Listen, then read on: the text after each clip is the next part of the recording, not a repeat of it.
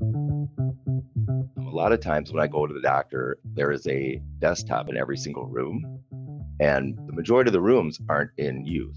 So that's just wasted overhead. Like, do you need a device sitting in a room doing nothing? Or do you just have a Chromebook, flip it over like a tablet, you're walking around and you take it with you, just like you're taking your patient notes or prescriptions, or if you're taking shots in to give somebody a flu shot, like just carry what you need into that room and don't have wasted electrical consumption, and then just devices that you then have to pay to maintain that for a lot of times aren't doing anything.